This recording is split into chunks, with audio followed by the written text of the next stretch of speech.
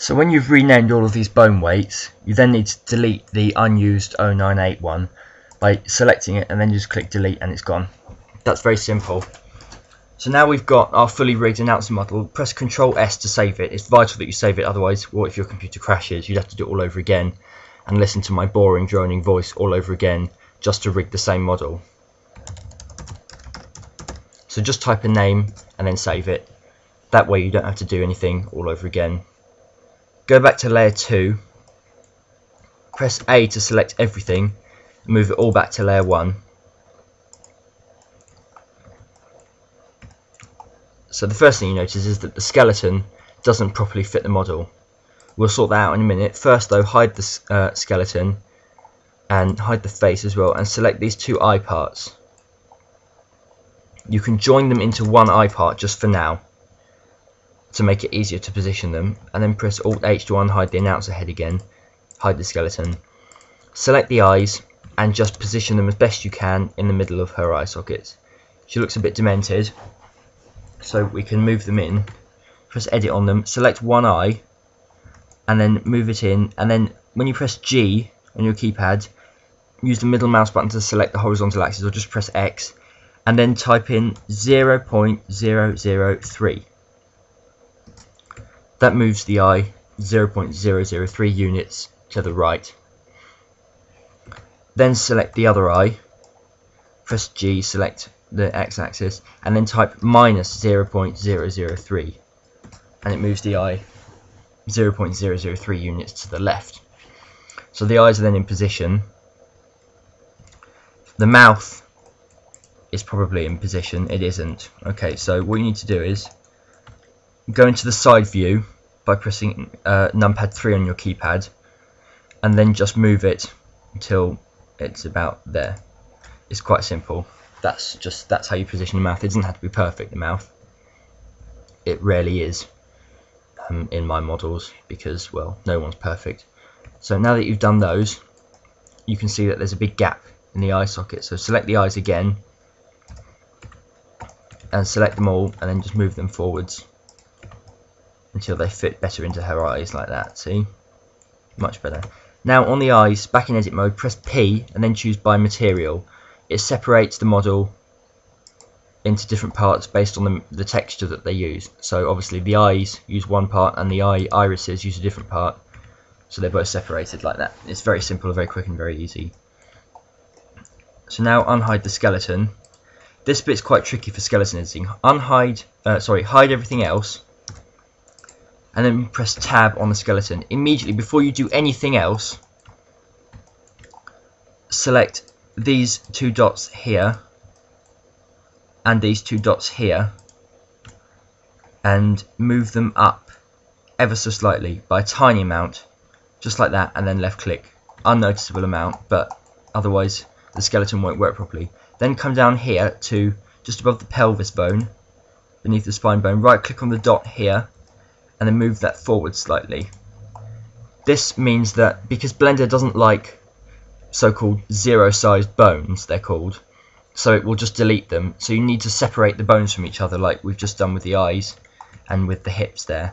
Otherwise Blender will just delete the bones and then the armature won't work with the model. So now you've done that, exit edit mode again by pressing tab and check here. It shouldn't say, on this bottom line here, it should not say removing zero-sized bone root hips, or removing zero-sized bone eyelid left upper, or something like that. It shouldn't say that. If it does say that, then you've done it wrong. Undo what you've just done by pressing Ctrl Z, and then just do it all again and make sure that you don't get any zero-sized bones removed here. I haven't, so good. So now that you've done that, you can then freely edit the model. I wouldn't delete any bones at this point in case you screw anything up. We'll just make them unused in Notepad later. So what you want to do now is unhide the announcer model, right click on the skeleton and click X-ray so that you can see the bones through her model. Click tab and then press B and select this hand part. Then you just want to position it kind of in the shape of her hand, like this. This can take some time based on how much time you're willing to spend sorting out the skeleton.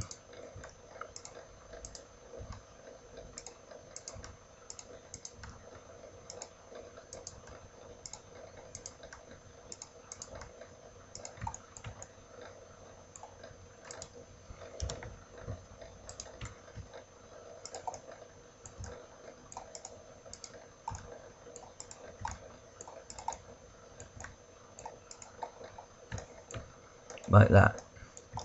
Then for the face bones, select all of these bones here, and then view from the side, numpad 3, and then just move it so that the mouth pretty much fits like that. And you'll notice the eye bones, which are here, don't properly fit the actual eyes. So again, scale, like we did with the face, scale the skeleton up slightly, and then just move into position like that. And then obviously remember you have to rotate it on the x-axis as well, like we did, like just like that. It's probably too much. So just like that, and then you've positioned the model skeleton for the model. Don't forget to position the other hand as well.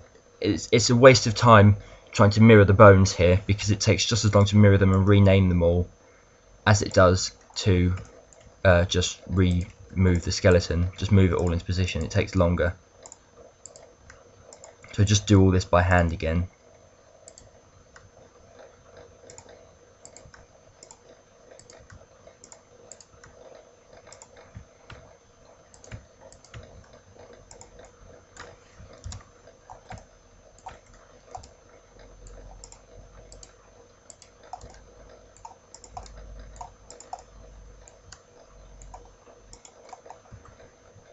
So when you've done that, the model is pretty much rigged. Don't forget to position the legs.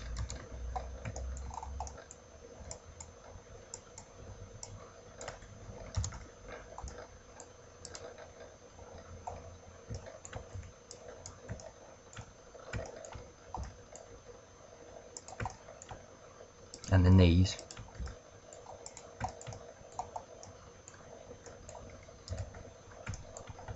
And obviously the ankles, don't forget to put the ankles in the right place. So now that we've done all that, the model is rigged. It may not be perfectly rigged, but it's still rigged. So you want to start naming it ready for a mesh file. So right click on the head and see here, just left click there and type 2 underscore face underscore 0.1 underscore 0 underscore 0. That makes it a ready for generic item function for XNALara. Then select the body and do the same, 2 body 0.100. And then for the hands, obviously again 2 hands 0.100. Now for the face, actually sorry I forgot, you don't want 2, you want it as 3 underscore face underscore 0.1 underscore 0 underscore 0, because there isn't any bump map for the face. You can generate your own if you want, but that's not covered in this tutorial. So 3, you want it set as 3 rather than 2. That's covered in my generic item tutorial. 3 is for diffuse texture and light map texture and nothing else.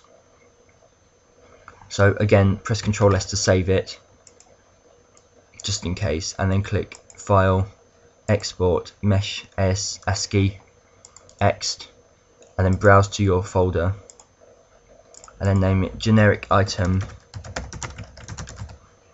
.mesh.ascii, and then export. Don't click multiple files. I don't know what that's for, but it doesn't work. Click OK. Hopefully you shouldn't get any errors come up on the screen. Don't move the mouse. It should say something like there have been 2 warnings, or there have been 5 warnings, or however many warnings there have been. It should not say Python script error, check console. If it says that, you're going to have to check the console and try and post comments on this video to find out what the problem is, because I don't know what you've done wrong. I haven't done anything wrong, so you shouldn't have either. If you have, then shame on you.